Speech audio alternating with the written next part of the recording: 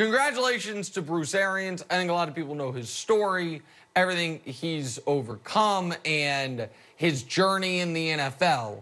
And it's a great story, and he's one of the most respected men in the sport. He also is quickly becoming one of the most important men in the sport. And we'll get back to the game specifically and what I think Tom Brady finally has in common with LeBron James 10 minutes from now. But right now, I want to give Bruce Arians his due for how he has filled out his coaching staff. Because the NFL clearly, and Roger Goodell admitted as much just this weekend, has a massive problem when it comes to giving non-white folks the opportunity to rise up the coaching ranks to NFL head coach.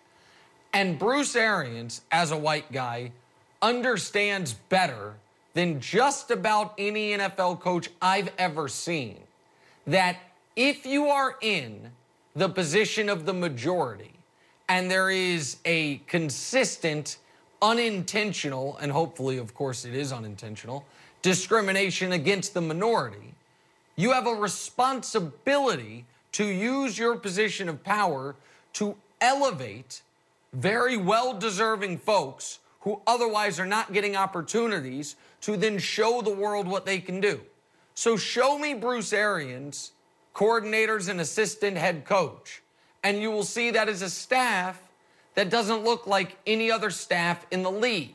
Todd Bowles was, in my opinion, the star of yesterday's game. The star was Todd Bowles and his scheme, and I think he will get another head coaching job based in large part on what he did last night. Byron Leftwich was calling the offense that was, after the opening two possessions, up and down the field on the defending Super Bowl champions, including one drive that was 3 inches from adding another touchdown early in the game when they were stopped at the goal line. Keith Armstrong's their special teams coordinator, and Harold Goodwin, the assistant head coach. We read this morning he was back in the office. I think it was Harold. Was back in the office at 8 a.m. this morning breaking down the film. This is a wildly important thing for people in all fields who look like me to understand that the more opportunities you give folks who don't look like you, the more opportunities they are going to have to rise in the ranks. And by the way, it's not just black men.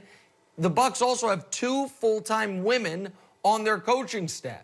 Their strength and conditioning coach, MJ, who everyone speaks so highly of, and Lori Locust, the defensive line coach. And with the success of the Bucs, one might argue, there's a bit of a market inefficiency when it comes to hiring non-white guys as coaches and coordinators, that you actually can fill out an even more talented and adept staff because these people are being overlooked in other places. So kudos to Bruce Arians for doing his best to try to single-handedly help fix the NFL's hiring problems. Congrats to him on that. What Tom Brady finally has in common with LeBron next.